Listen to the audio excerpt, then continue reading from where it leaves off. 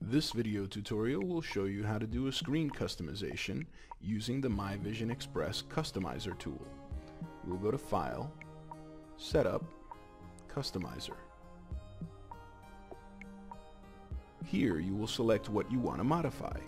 I want to modify the order screen and let's say the invoice section. So we'll go to Screen, Orders, Invoice Grid, and we'll do a new customization. And we'll call it Test.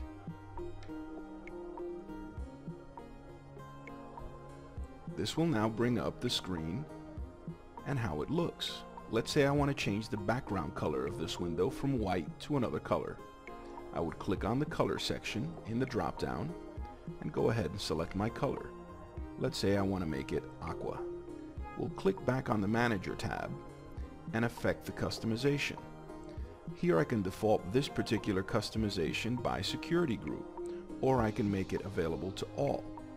I will default to all and click OK. Next, I will close and save changes. Now when I bring up the order screen, you will see the customization has taken effect. You can do similar things by customizing any of the color fields here.